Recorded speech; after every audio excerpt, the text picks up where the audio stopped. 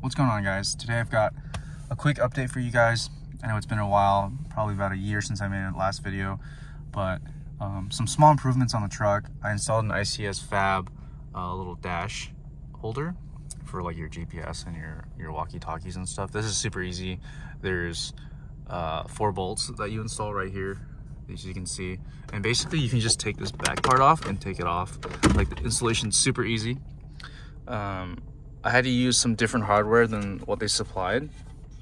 I had to cut these bolts down in the back to clear this plastic right here, so I had to drill these holes out a little bit wider to accommodate the nuts.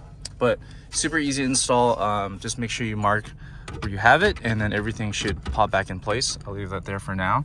I used to have a Ram Mount suction cup holder against the window, but you know, hot and cold days that would always fall off. So what I went ahead and did is I unbolted the dash, and I got some Ram Mounts parts and these little grommets that you can get off Amazon. I'll link everything in the description down below, but super easy. It's still adjustable, you can see from the side,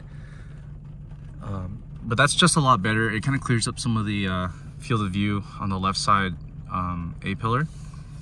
And I like the way it looks a lot better than having the cable run down here, as you guys saw in my previous video. And then I just hid the wire behind the speedometer. So it's really easy. If you look at other videos of taking apart your dash, the one thing you have to do differently is you don't have to take apart the center console at all. Like, none of this has to come out for this to come out. All you have to do is undo these 2 bolts down here. There's one here and there's one here. And you get rid of some of the trim down here. I'll show you guys. Like, you just peel this back and then kind of carefully pop this open, and there's 1 bolt here and then 1 bolt somewhere over here that holds this piece, and all you kind of do is wiggle that out. It's like upwards and outwards.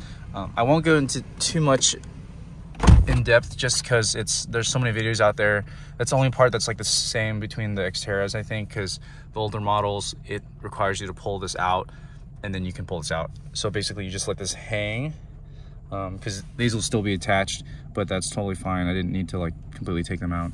And then I just drilled my holes and then tightened everything and then just reinstalled. Super easy. I have my little controller down here for anyone that hasn't seen. So you have the HDMI cord going into the unit, and then that would be DI reader that attaches to the power unit. So it's super easy. But pretty much besides that, the truck is the same. I'll do a little walk around. The only thing that's different on the outside is I replaced this brake light here. The old one had a pretty big little crack in it. I'll show you. But aesthetically, about the same. I haven't been with my truck for a while, so I haven't been able to do much to it, and it's kind of on hold since I bought a motorcycle. It had this has been here for years, so I figured it's finally time to replace it, make it, spruce it up a bit. And then I had my old sun visor that cracked here, and you can't get new bolts for this or like new plastic hardware. You have to order the whole new one.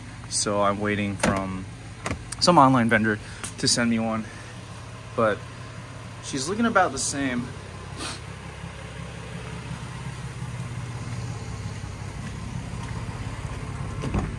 So as you can see, the visor zero, which gets pretty annoying on a sunny day, but right now it's pretty typically okay. And I'll most likely remove the CB radio that hasn't been used at all since my buddies only pretty much use radios now.